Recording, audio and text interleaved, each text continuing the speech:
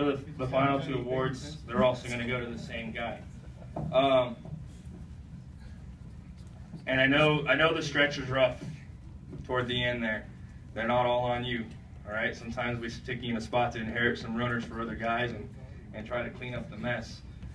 And even when we didn't get out of things, thanks for coming every single day with the attitude that you wanted the ball again.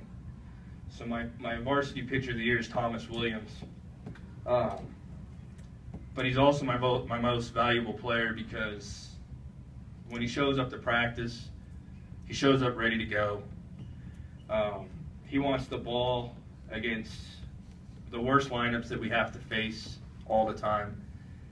But most of all, the attitude that you walk around here like you throw 98 miles an hour, nobody can hit you. It doesn't matter if somebody hits a home run. You still think you're unhittable. Okay? And if we can find in the next group of guys, 7 or 8 guys that carry themselves that way, then we're really going to turn a page. And thanks for laying that foundation for me, okay?